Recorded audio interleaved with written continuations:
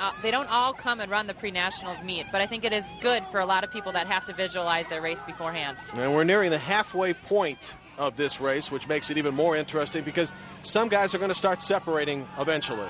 You know, surprisingly, they're not running a blazing fast pace right now. They're coming right over the mat, right around in 14:55, 14:54, and you know, it's not blazing. So I think that definitely the individual title is up for grabs. There's a look at your split leaders at this point. Brett Schoolmeister finished in the top 5 last year. This year, he'd like to be the top guy. Of course, I'd love to win this race, and some people might say that I am a contender, but I'm definitely not willing to go right to the front and see if I can last, because I think that risks a lot of... You have a big chance of getting 30th or 40th if you only want to get first. Whereas if you say, I'm going to capitalize on how I feel and go out smart and, you know, give myself a shot, then, you know, you're a lot less likely to blow up and, you know, really cost your team bad. I mean, for one of our top guys to go from 5th where he should be to 25th is really huge, especially when both the team titles we've won have been by 1 and 4 points. You know, we can't afford to have somebody blow up like that. So definitely, yeah, I would definitely sublimate my goals for the sake of the team. Which is the reason why Colorado won the team championship last year. 31 teams represented this year. Let's talk a little bit about the scoring, Carrie. You know, they run seven people out here today. Each team has 7 people. They score their top 5 runners, and it's the lowest score wins. So everyone wants to be as close to the front as they possibly can. So we don't anticipate Liberty winning a team championship, but Wisconsin certainly has got a little bit of strategy here. Wisconsin definitely has to have strategy out there right now. Simon has to be thinking about the guys behind him. You know, and so does Josephat Boyd, who's up there with Arkansas. They have a lot of people riding on them right now. When you ran for Villanova, what was most important, individual or the team? Both. You know, and that was different at Villanova. We wanted to win individual titles, and we wanted to win our team titles. So for me, I had to go after the individual title and hope my teammates behind me just followed along with me. And we know that Simon and the Badgers have a plan because a lot of them will figure in the scoring eventually here. So Iona is not represented by a lot of people, but Kip Leggett is one of the best, certainly.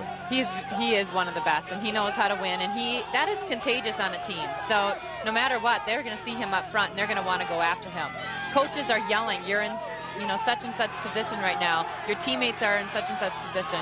These guys, as hard as they're running right now, they're very much aware of what is going on behind them. And when the coaches are yelling, can you hear them? You can hear them loud and clear. It's amazing. Sometimes you don't think you can hear anything, and then one person will stand out, and that will be your coach. So there's a lot of sounds going on, but you can distinctly hear your coach. Anybody getting tired at this point? They're all tired. They're running under 5 Obvious minutes question, per mile. But, you know, these guys, they're trying to stay relaxed. They do have a lot longer to go. We'll continue with the NCAA Cross Country Division I Championships from Terre Haute in a moment. Jim Barber back with Carrie Tollefson. This is a 10-kilometer race. We are approaching 8K, and we're starting to get to the point where people are separating. Well, you know, Jim, they have just under 6 minutes left in this race, so there are going to be some little, you know, gambles out there right now taking place to see if they can break through and actually break away from the pack. Simon Beirut is at the front. Anything different he's doing now that we haven't seen earlier in the race? You know, he's probably feeling good and knowing that he only has 2K left, and it's not really, he's not going to make or break the race right now. I mean, I think he's just definitely feeling within himself, and he's going after that win. And along with him, Kip Leggett near the front, McDougall as well, then Solinsky, a teammate of Beirut's, Keating and Boyd.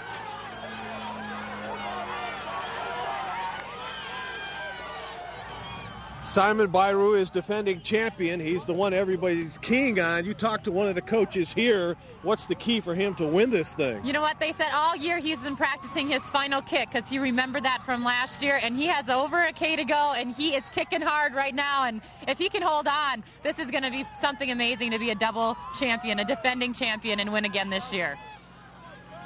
Team Wisconsin on the left, Team Iona on the right, and the Badgers are going to be flooding the top 10 before long, I think. You know, we knew that from all along, but I'm a little bit surprised to not see Arkansas up front here with a couple guys as well. We haven't seen much of them today. Conditions still pretty ideal for running. We haven't seen anybody affected by the weather. In fact, you think about Simon's conditioning in Canada all those years and at the University of Wisconsin, it really seems to have helped. Simon probably loves this kind of weather. I mean, like I said, being from the Midwest, this is what we like, being in cool conditions, although I'm sure he wouldn't mind having to show his stuff in some snow and mud if he had to. Richard Kiplagat doing Iona very proud. His coach was super excited about his effort and what he was able to do. You know, we've kind of ignored him a little bit throughout this, and he is one talented runner. This is someone that we cannot overlook. He might be the guy to watch today. He might be the guy to put on that final surge and take this title. Richard Kiplagat hails from Kenya, which has produced so many outstanding runners over these many years. It's 1-2 right now. Third place belongs to Josh McDougall. He's our dark horse. And as we get to the middle of the pack, Josh Rohitinsky is fourth, Wesley Keating fifth, Josephat Boyd in position number 6. And then we've got another group, and we're starting to see a lot of Wisconsin faces. We're seeing number 2 and 3 from Wisconsin, Matt Withrow and Chris Zielinski. Both those guys know how to win, so they're going to definitely go after these guys up front here. Pretty significant if Wisconsin wants to win a team championship to have the rest of the team right up there. They have to keep reeling them in. They can never look behind. They have to look forward, because that's what happens in this team scoring.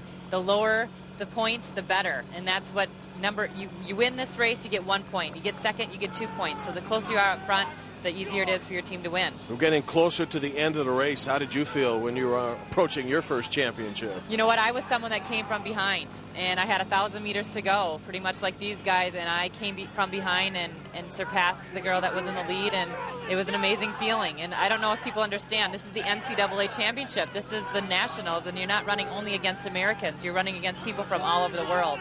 So it's pretty amazing. It's like the Olympics of the college level. The stretch run is approaching on our NCAA Division I cross-country championships. When we come back, we'll find out who's going to win it. Kiplagat.